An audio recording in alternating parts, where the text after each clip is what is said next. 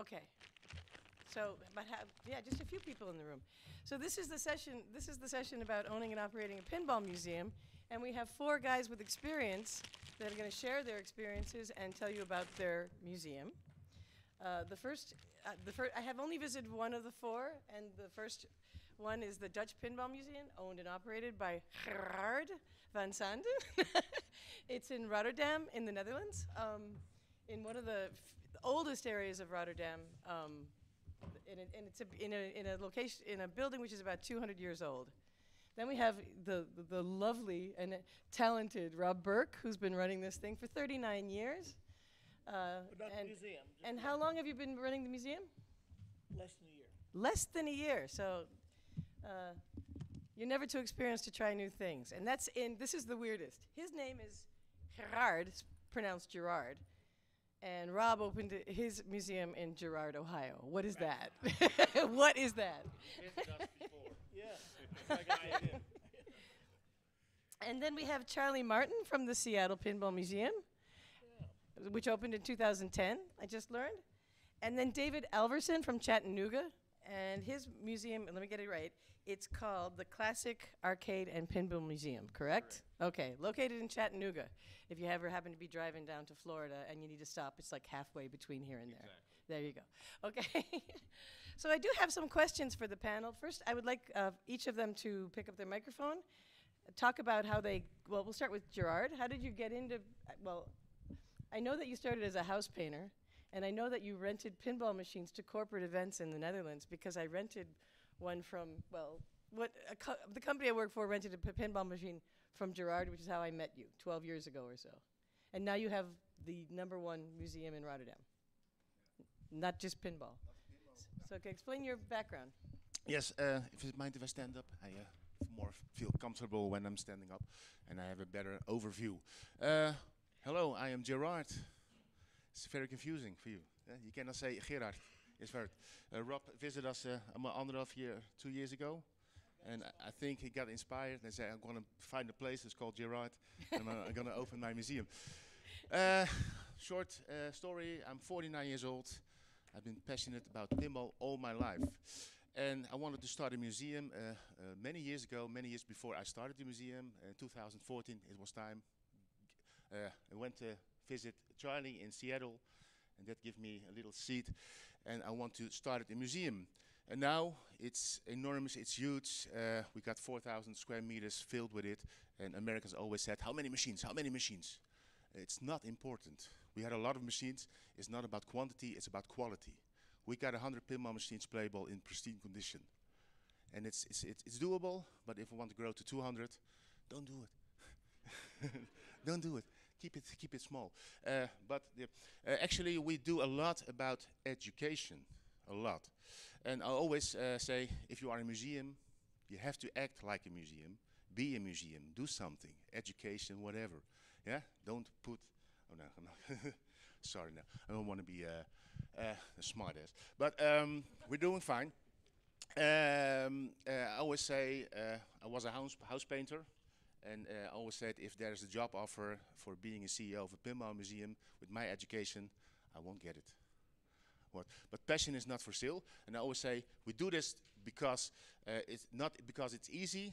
We do it because we thought it was easy. It was easy. So there's something different. And we do it now for almost 9 years. And every year it's grow and grow. And I want to show you some pictures that you have an idea what I'm talking about. Martin, can you open the second photo first? Oh. Okay. The second photo first, so we're going to show Delfshaven. Yeah. We are in a neighborhood in Delfshaven. Funny story, the building is 200 years old, but 400 years ago, you did fact check. I'll do it. Yeah. It has a cultural significance for the United States. We all know the Pilgrims arrived on a Mayflower to where was it? What rock? Plymouth Rock. Got it. Yay! Remember it now. Well, before they left England, and they first went to Leiden in the Netherlands, and a bunch of them went down to Delfshaven, got on a boat called the Speedwell in 1640. it met up with the Mayflower, and they were going to come to into America together. They were fleeing, religious persecution, as we all know, as people that studied very much civics in school. The Speedwell sunk, the one that came from Holland, and everybody got on the Mayflower, and then they proceeded. But so it was, in 1640, it sailed from pretty much right in front of the Pinball Museum in Rotterdam, which is kind of cool for Americans. So, the Americans took pinball to the Netherlands, and we bring it back to where it started. So that's a nice one. The building is very iconic. It's one of the largest. It's the largest building in this area. And let's go to the next photo. So I will explain what we are seeing. No, hold on. Just left and right is the I never worked at which one do you want me in? That one? No, it's okay. The next one is okay. Next one, good. Yeah. So this is our historian room. The thing in the middle, it's a French game. It's called Toupie Hollandaise. It's from 1853. It's an ancestor to pinball. And in the background, we do timelines, stuff like that. This is the area where you cannot play. We got like a knockout in a pristine condition. We got Humpty Dumpty. We got a lot of classics that people can show. They cannot play it. And if someone's really enthusiastic, I will let them play, but it's not for the main visitors because it's too much, and I want to keep them in pristine condition. Okay. Our wall, the war on pinball, said do something about education. We could fill this wall completely with new sterns. It's possible, but the iconic building, I said I'm going to tell the war on pinball story because it's a nice, the Roger Sharp story, etc.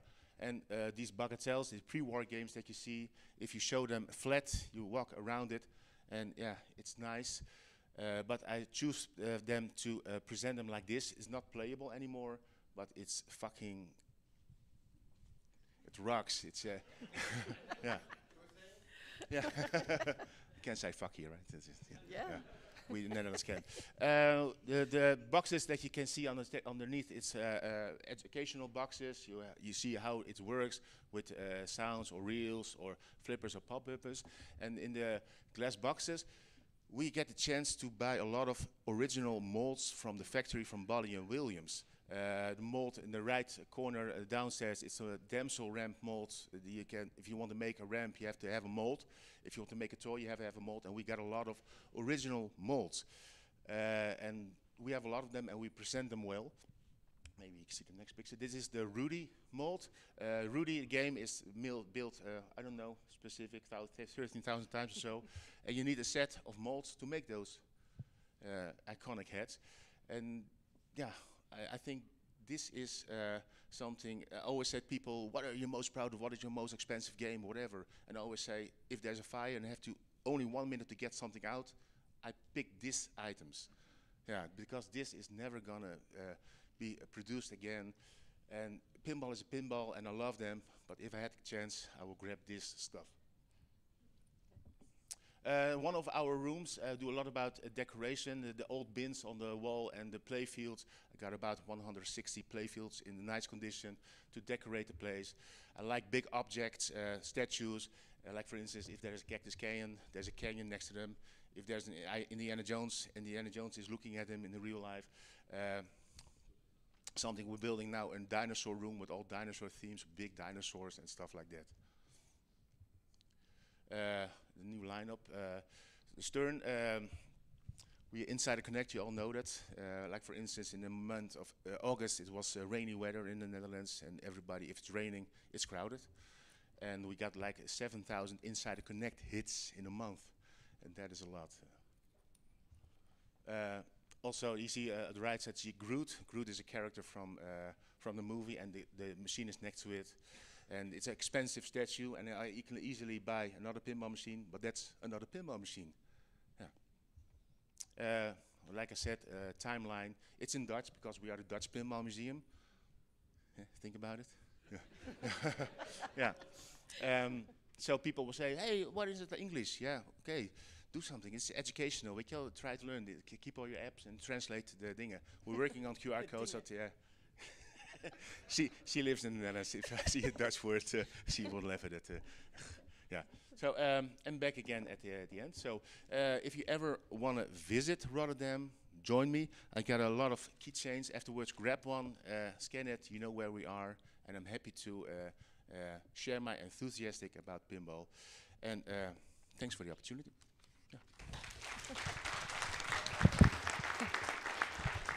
Just a little after note, and you can fact check me on this. If you Google best museums in Rotterdam, the top 5 are the following: the Maritime Museum, which is relevant because there's a giant port in Rotterdam, which was bombed during the Second World War, which is really cosmopolitan, high tech. That's number 5. Number 4, which cracks me up, is Kijkkubus. That means well, those guys from that row can translate it, but it's kind of an art museum, more or less. Number 3 is another art museum, the Kunsthal. Number 2 is the Museum of Boijmans van Beuningen, and this is from TripAdvisor. And that one they're putting how much into to redo? Restoring it now for 180 million. Yeah, just 180 million. So it's closed for restoration. But the number 1, and this is not even from Pinheads, is the Dutch Pinball Museum. So that's quite neat on TripAdvisor.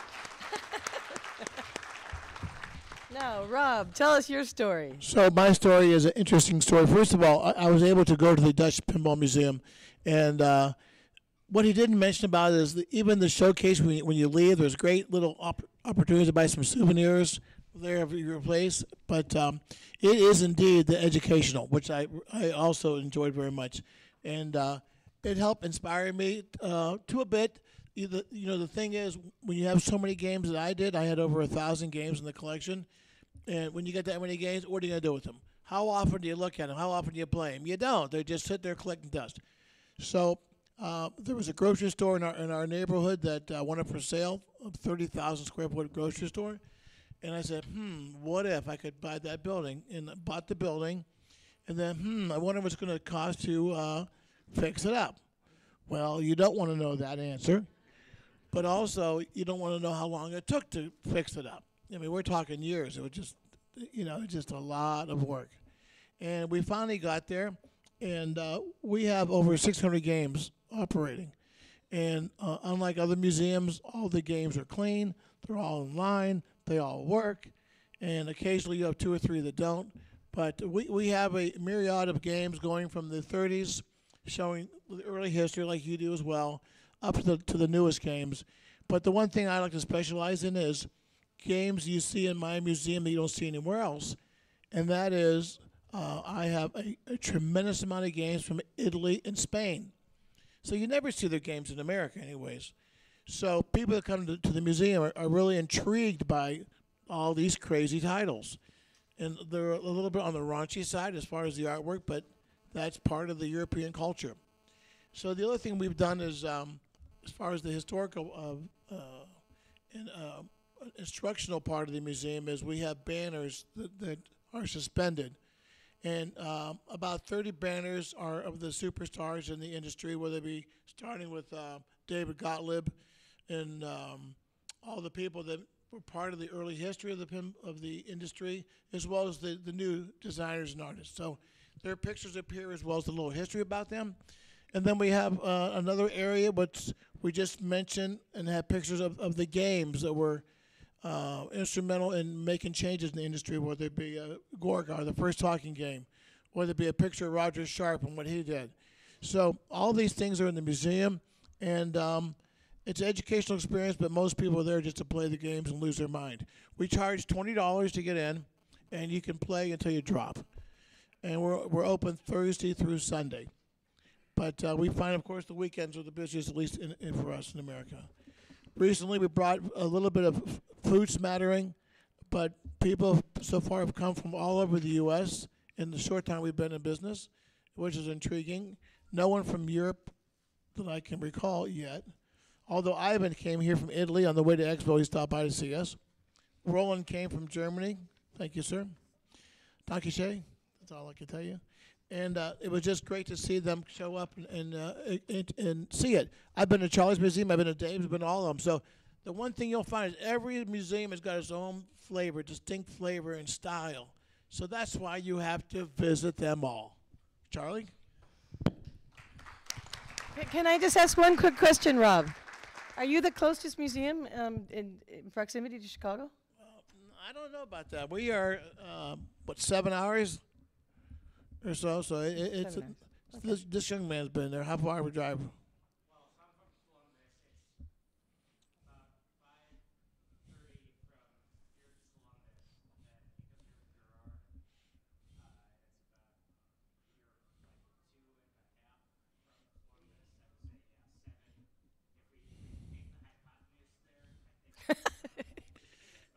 You know what we should do for Pinball Expo next year? We'll have a bus. First of all, the bus takes you to New York City. You fly to Europe, see your place, spend a day there, eat, and then come back to Chicago and just have one big bus trip. It'll be the first. Yeah, it'd be the first 2-week expo. So, Charlie, you're a little too far to drive to. So you'd have to, unless you really like the person you're in the car with. So, Seattle, tell us how you started in 2010. Well, first off, I want to express my thanks to Rob for the opportunity. And I want to introduce my better half, my wife, Cindy. Yeah. Without her, I wouldn't be here. And without her, there would be no Seattle Pinball Museum. So, that out of the way. Hi, I'm Charlie. I'm a pinball addict. We all are. Addict or junkie? Same thing, right? Well, yeah, you know, potato, potato, right? So my pinball journey started in 2008. We decided that network TV after dinner was terrible. So I said, we should get a pinball machine. It's like, what are you going to do with that? I'm going to put it in the garage, and after we eat and debrief, we're going to play pinball with the dog. We're going to smoke cigars. We're going to sip a little whiskey, and we're going to enjoy some of the finer things in life instead of Oprah or Dr. Phil. So we bought one, and then there was another one, and then one broke. Now what are you going to do? I'm going to buy another one. What? What are you going to do with another one? Well, I'm going to play that until I figure out how to fix the first one. And the next thing you know, the living room's full, the garage is full. You guys that haven't bought a machine, your first one, very, very slippery slope. So then we had too many, and I started thinking, what are we going to do? We're not going to quit buying these things. They're too cool to ignore.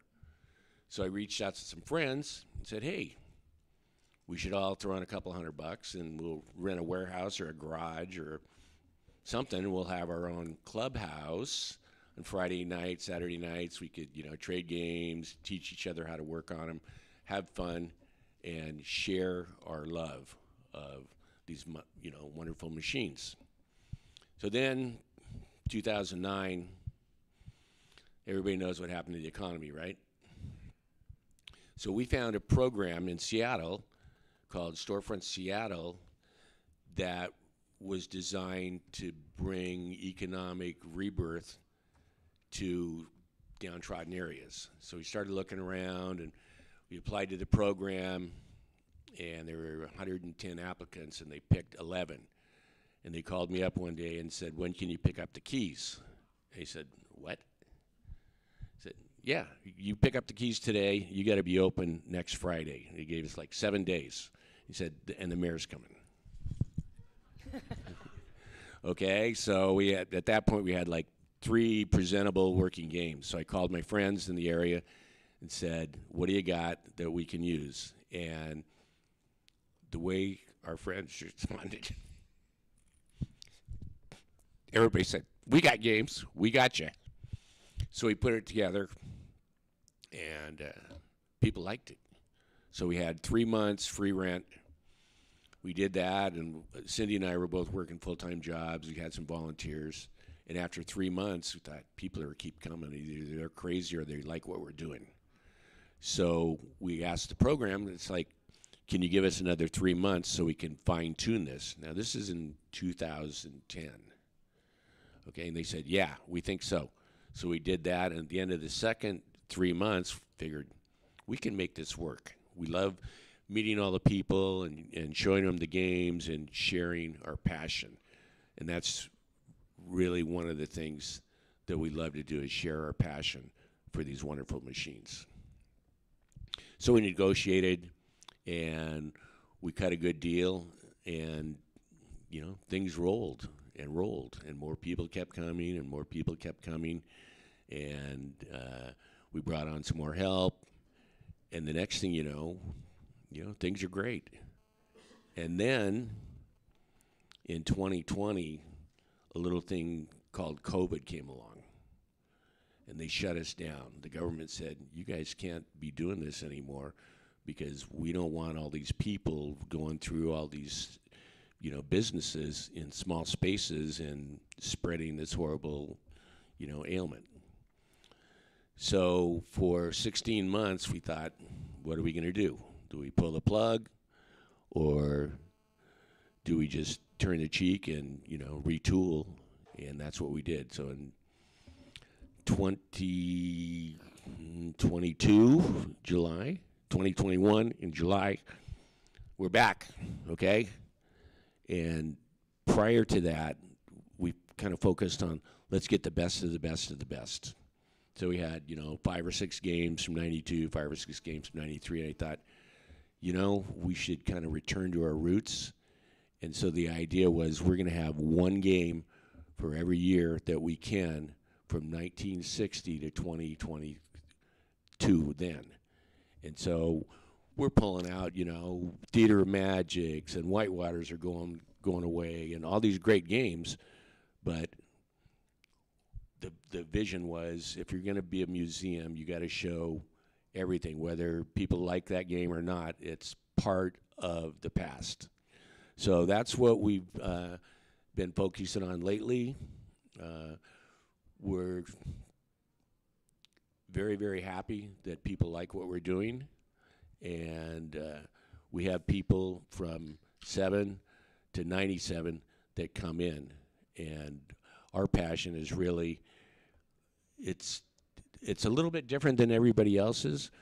We suck people in and rub that passion off on them and say, let's go over here and play this game. And to see the smile on people's faces when they get a multi-ball or they get a high score, or they go, I just heard what's that? That means you just won a free game. And a lot of people don't know about knockers. And to see them light up and go, oh, I got the high score, I got the high score.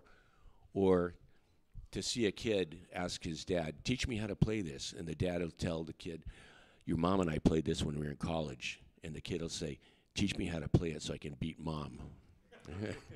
It really, you know, that's what makes it special for us. So, you know, there's a lot of places to play pinball in Seattle. We're the only all ages, all the time venue. We got pinball machines from 1960 to 2023, and we've got little cards on them, a little trick, you know, that we borrowed from the Pacific Pinball Museum back in the day. But our educational is more on a, hey, tell me about this, or why does this do that? And we just say, well, we explain it.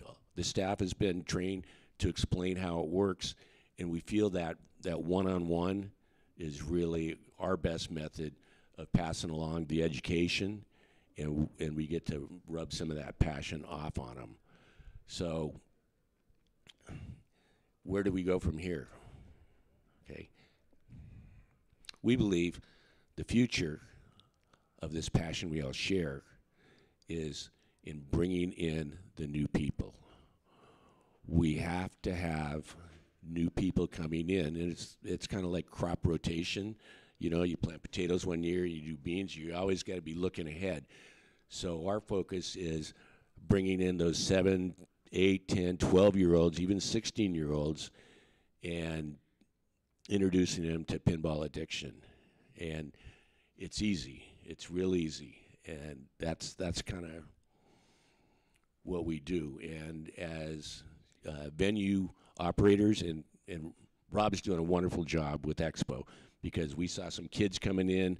We saw a elderly gentleman snoozing in the chair waiting to go in. And you got to hit all of those groups, because no one group should be ignored. They're all equally important. They all do it for different things, but our future is making sure that no one is left out of the pinball culture. Thank you. I guess you don't miss the last 15 years of Oprah and Dr. Phil, do you?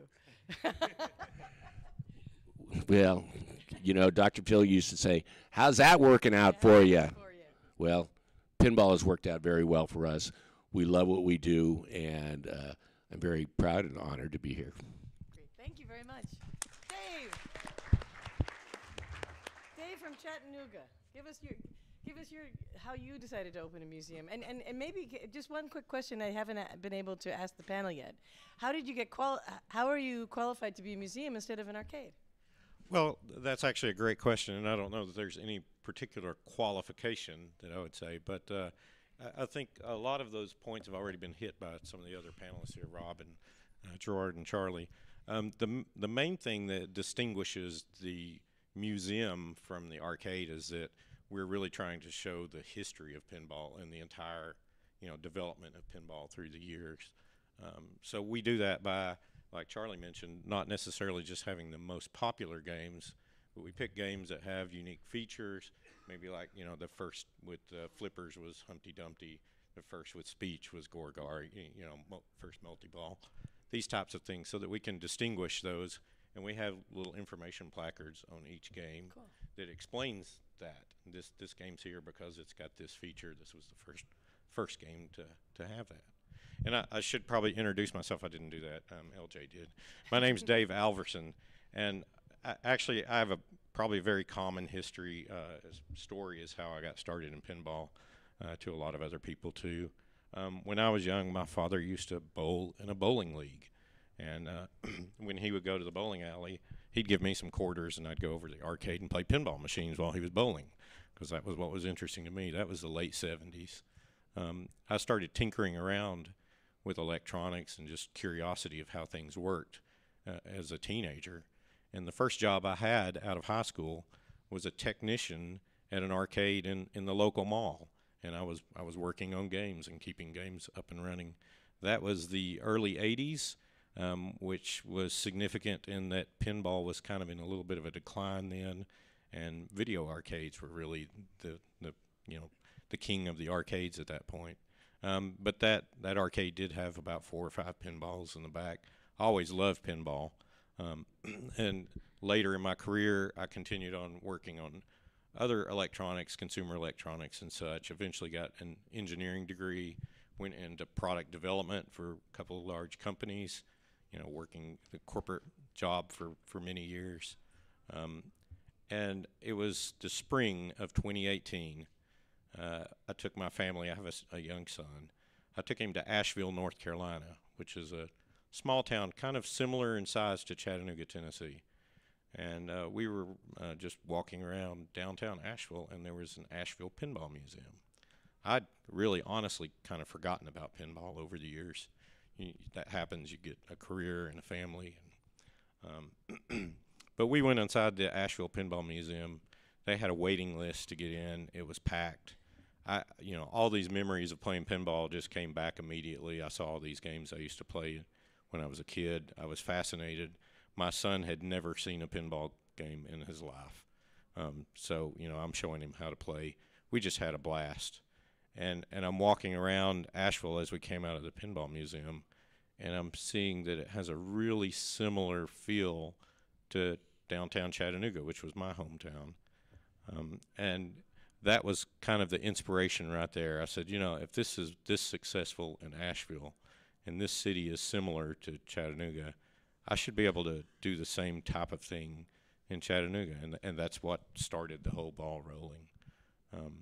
And all of this comes with a few lucky breaks here and there too. Part of it was I think that same summer I went to the first pinball show that I had ever gone to, which was Southern Fried in Atlanta. That was just because it was close in proximity. And I happened to meet a gentleman there by the name of Stephen Gentry. He's in the back of the room here tonight. And he had a pinball machine for sale, and that was the first pinball machine that I bought. And I told him I was planning to open a pinball museum in Chattanooga, and he looked at me like I was absolutely crazy, and he's probably right. You've heard the saying, you don't have to be crazy to work here, but it helps. It probably applies to opening a pinball location too. You don't have to be crazy. Probably helps a little bit. But that was the start of it, and Stephen had a large collection at home of some really unique and oddball games that you don't see very often, which was exactly what I needed to get started. And he was generous enough to sell me quite a large number of machines out of his collection. And I went looking around. I will say that my museum is probably the smallest of the ones that are represented here. We have a little over 50 games out on the floor. That's about perfectly sized for the town that we're in. So if you were ever considering opening a place like this, first and foremost, you've got to have an idea of what you're doing, who your customer is, what the market is. So I knew Chattanooga is a small to mid-sized town. It's not going to support a location that's got 200 machines. There's just not that many people there. But we are in a very tourist district in the downtown Chattanooga area, so we get a lot of tourists that are walking around and they see the place and probably have the very same experience that I had when I found the Pinball Museum in Asheville, North Carolina. Hey, look, a pinball museum. I haven't played pinball in years. And as Charlie was mentioning, one of the things that's really important here is, you've got to be able to attract families. You want to get multi-generations coming in the door. The older people that played pinball when they were younger, they're going to remember it, they're going to come back. But to keep it going, to keep it alive, you've really got to introduce this to the younger generation because they have not seen it. It wasn't available to them when they were growing up. There weren't places to go play. So you get all these people coming in that are just, maybe looking for something fun to do for the afternoon. A few of the younger kids are probably going to get hooked on pinball and become pinball nuts just like the rest of us. And that seed, planting that seed and, sparking that interest is what's going to keep this going for years to come. But we strive to do some of the same things that Dutch Pinball Museum has done, have some exhibits and some interesting artifacts around. We've got stories, pictures of stories on the walls about the history of pinball and some of the people who developed unique features. Roger Sharp, I saw him in the back of the room earlier. We've got a few little photographs and the story of his contribution to pinball. And I will say, yesterday I was out on the floor and I saw Roger and his son and his grandson. They were all out playing, and I thought that was absolutely fantastic. 3 generations of Sharps here playing pinball, which is just great. Do we have time for Q&A, or how are we doing on time? I hear. Is the signing session coming afterwards? Is that Yeah, the signing session is already underway. That's the noise over there. okay, the noise you're hearing is the people signing memorabilia or things, right? So do we have any time for questions, or is there another session? I would like to add something just before I finish up here. Another key component of this is building the right staff for your museum. So I was really lucky, and I found some great people. Logan Lee is my general manager. He's here in the audience tonight. He's absolutely passionate about pinball, and he's fantastic with customer service. And those are the 2 most important things, I think. You've got to have a staff that loves pinball and that is really outgoing and friendly to the public, because people are going to come in and ask questions, and that's who you want to represent you. You want them explaining, and those people will see that passion. And if you look up on Chattanooga on TripAdvisor, we're also the #1 museum in Chattanooga, Tennessee, based on reviews. So if we could just all of that is thanks to our fantastic staff. I mean, they're the ones that really. Okay, so Dave's takeaway is you got to have good people, and that's excellent. Exactly. Yes. Is there a takeaway that you'd like to share, Gerard? Or let's go back this way, maybe. So if there's one piece of advice you could give anybody who's interested in starting a museum, besides getting, Logan is his name? Logan Lee. Logan Lee. Besides stand stealing up for Logan Lee. Yay! So you can't have him, but you got to find your own good staff. Charlie, what would you have to say if you could give one good takeaway for the group? For anybody that thinks that it's easy, it's not.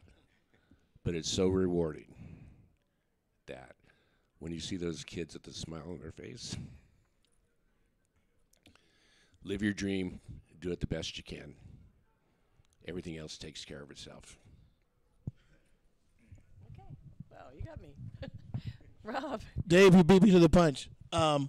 I was going to say, in my case, I always try to find the best people, like yourself, like we all do, in certain job applications. And in my case, I found a gentleman by the name of Mike Hale.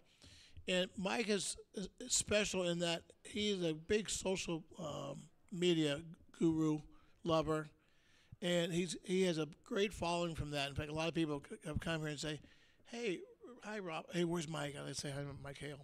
So he's got a great following. But between Mike and his cohort Patrick, they've helped keep everything going. And you are correct. Behind any good business, successful business, is you have a team that believes in the dream. And sometimes Mike Hill gets mad at me, but he says, "You know what? But I'm here to put your dream into reality," which he has done so. So I love you, man. Aww. Hey, one other thing, I think which makes each of us special, and I think is attraction, is having a special game or two which is unique. So you can go to the nearest arcades and find the latest Stern games. But I try to find the bizarre games and the unique games.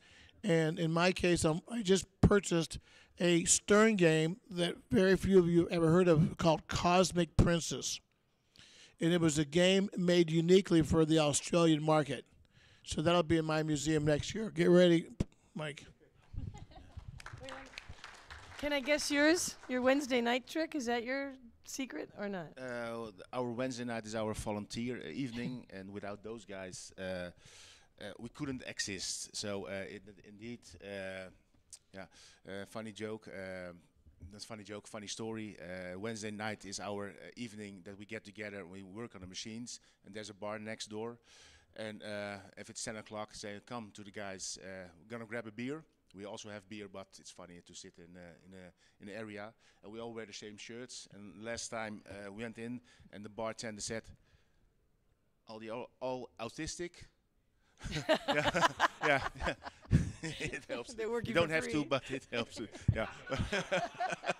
Yeah, but it's they aren't. But it's for an outsider, it's hard to understand that you have the same passion. Look at those row over there, those guys. It's all Dutch, and we have a great time here.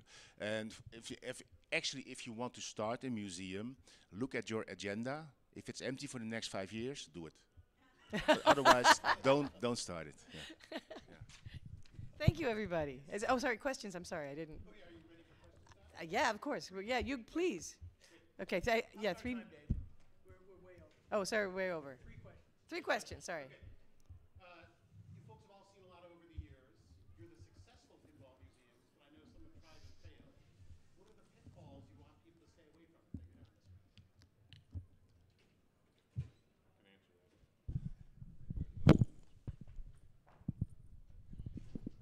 I would say the most important thing is to understand the market and the customer that the location where you're going to open.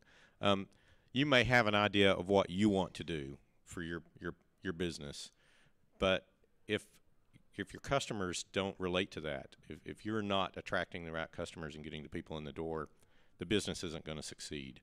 So it's not just what you want, but you have to understand what your customers want. So for my location, I knew that I needed to be in a tourist area with a lot of high traffic, because Chattanooga is a smaller town. I was not going to attract a lot of local people to come in and play, but I could rely on the tourism industry there, and so that worked really well for me. But that means I tailor my business a little bit different to work for those people. So I specifically did not want to look like a barcade. I do serve beer, but I don't have a bunch of beer signs hanging in the window, because I want it to be very family friendly, because tourists are families and they're looking for fun, safe places to bring their kids. So understand who your customer is going to be before you ever start. Design something that's going to work for them.